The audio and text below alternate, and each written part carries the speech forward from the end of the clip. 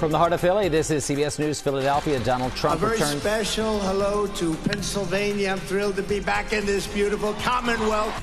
Donald Trump returns to Pennsylvania for the first time since the assassination attempt on his life. But comments he made about Kamala Harris at a black journalist convention have sparked new controversy. Overnight here at home, the front of this 7-Eleven destroyed after an SUV went crashing through the storefront overnight, what police say led to the major crash. And we're in the middle of a heat wave. A heat advisory takes effect this morning, and it'll feel like 100 degrees by the afternoon. Good morning, everyone. Welcome to the News at 7, streaming on CBS News Philadelphia and on Philly 57. I'm Jim Donovan. And I'm Janelle Burrell. Welcome to Thursday, and we are off to a steamy start, and it's only heating up from here. Meteorologist Kate Bilo here with our next weather forecast. Good morning, Kate. Good morning to you, Janelle and Jim. Yeah, we are waking up to hazy conditions.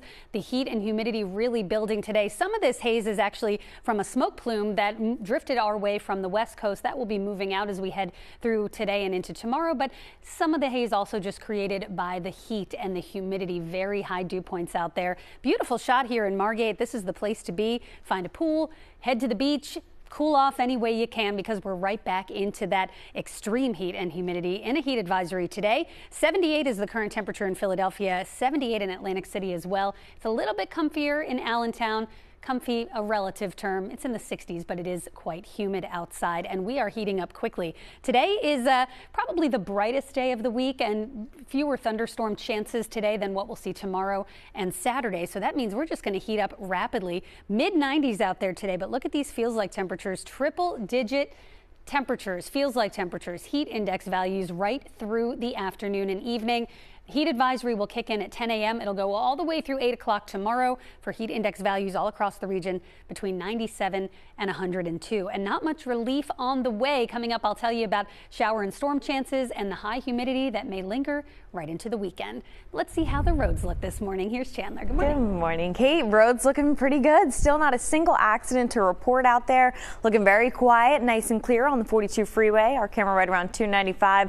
Nothing to worry about here. Headlights traveling northbound, taillights southbound. Just a reminder, we still have that long-term road work between Lower Landing Road on 42 southbound and the Black Horse Pike there. But other than that, that lane shift is the only thing you'll find on 42.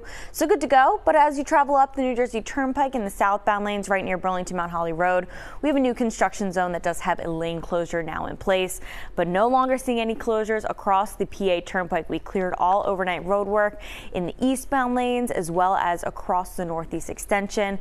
And we've also cleared that construction that we were following from overnight that was closing down Route 23 in East Pikeland Township. That roadway, Jim, is now reopened. Thank you, Chandler. Breaking right now, a 16-year-old boy is fighting for his life after he was shot in Northeast Philadelphia. That shooting happening just after 2 o'clock this morning. This was on the 4300 block of Loring Street in Holmesburg. Police say the boy showed up at Jefferson Frankfurt Hospital with a gunshot wound to his chest. Witnesses telling officers they heard the gunshots and then saw 3 people running. So far, there have been no arrests and no word about a motive in this case. Also breaking overnight, a man standing in front of a 7-Eleven was heard when the SUV you see on your screen plowed right through the front of that convenience store. You see the front of the store left with significant damage. The crash happening just before midnight. This is along Bustleton Avenue and Oxford Circle. Police say the driver was driving down Harbison Avenue when he hit a delivery truck and then spun out of control, hitting the man as the SUV went through the store. We're told that man has minor injuries. Presidential race heating up with former President Donald Trump and Vice President Kamala Harris both turning their focus on black voters. And this morning, Trump is facing fallout after he questioned Vice President Kamala Harris's racial identity during a convention of black journalists. And this morning, we are hearing the vice president's response. CBS News Philadelphia's Jan Kirbo here now in studio this morning. And this is getting a lot of attention this morning. Jan, good morning. Janelle and Jim, good morning. Sure is grabbing a whole lot of headlines today and happening here in the city of Philadelphia today. City, state and local union leaders are all set to gather to denounce the remarks former President Donald Trump made at that convention of black journalists yesterday. So here is what everyone is talking about. Yesterday in Chicago, Chicago. At the annual convention for the National Association of Black Journalists, Trump had a heated exchange during a Q&A where he falsely questioned Vice President Kamala Harris's racial identity. The topic started as DEI, or diversity, equity, inclusion. The former president was asked about how some of his supporters have labeled the vice president as a DEI hire and that she is only the presumptive Democratic nominee because she's black. Here's the exchange that followed. Do you believe that Vice President Kamala Harris is only on the ticket because she is a black woman? Well, I can say no. I think it's maybe a little bit different. So I've known her a long time indirectly, not directly very much. And she was always of Indian heritage, and she was only promoting Indian heritage. I didn't know she was black until a number of years ago when she happened to turn black, and now she wants to be known as black. So I don't know, is she Indian or is she black? She is always identified as a black woman. She went to a historically black college. I respect either one, but she obviously doesn't, because she was Indian all the way, and then all of a sudden she made a turn and she became a black person. Just to be clear, sir, do you believe that I think somebody should look into that too when you ask continue in a very hostile, nasty tone. The former president would go on to continue his campaign yesterday, stepping on the stage in Harrisburg, his first visit to Pennsylvania since that assassination attempt less than 3 weeks ago. Meantime, Vice President Harris is firing back. Harris's mother is Indian and her father is Jamaican. Here's what she had to say in front of a crowd in Houston. Donald Trump spoke at the annual meeting of the National Association of Black Journalists. And it was the same old show. The divisiveness and the disrespect.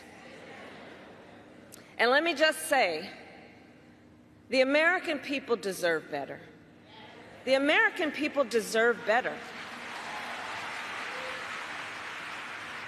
The American people deserve a leader who tells the truth, a leader who does not respond with hostility and anger when confronted with the facts. We deserve a leader who understands that our differences do not divide us. They are an essential source of our strength. The Harris campaign also released this statement in response to Trump's remarks. Today's tirade is simply a taste of the chaos and division that has been a hallmark of Trump's MAGA rallies.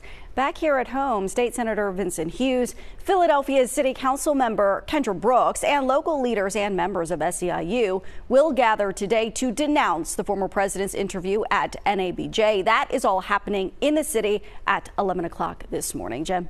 Thank you very much, Jan, for that update. Developing this morning, the Department of Defense says the mastermind who plotted the September 11th attacks has agreed to a plea deal.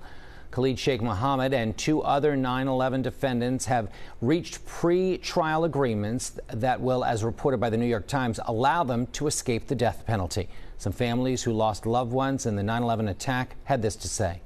Today's case, where hundreds of family members for the first time ever, was a monumental development because we were able to finally see and understand what our lawyers have known for 23 years. Mohammed and his co-defendants have been in U.S. custody for 21 years, most of that time spent at Guantanamo Bay. 7:08 now. Some voters on the main line, you may have to be voting at a different polling location this November. That's because Radnor Township, they've changed the boundaries of its voting districts. 5,000 voters are impacted by the change, and some of them, they're questioning why the redistricting is happening 3 months out from the presidential election. Well, the township commissioner says they redistrict every 10 years. It's part of a requirement that's in the township's charter. The goal is to have basically every vote in the township be of equal value to every other vote. So we want to ensure that within some reasonable margin of error, every ward has a population that's roughly similar to that of every other ward. The township says residents will get 3 mailings, and those will let them know if their polling locations have changed. If you do happen to show up at the wrong location, you will still be allowed to vote, but you'll have to vote on a provisional ballot.